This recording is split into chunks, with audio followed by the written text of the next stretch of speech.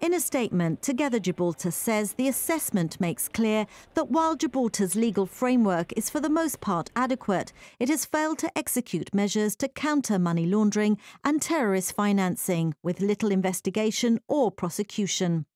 Spokesperson Neil Samtani said Together Gibraltar considers this tantamount to paying lip service to the law, adding the party believes the government has deliberately misconstrued the findings to appear more positive than they actually are. He added the failures identified by Moneyval impact Gibraltar's reputation on the global stage, risking an already precarious economic future.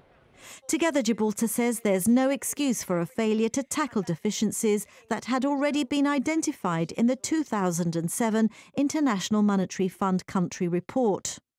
It further questions what it describes as the GST's lack of criticism of the government, adding it hopes this is not related to a wish not to highlight weak controls by legal firms against money laundering. The party adds it commends the good work already done by the ROC's legal authorities and supervisory agencies and says it has every faith in their ability to address the identified shortcomings.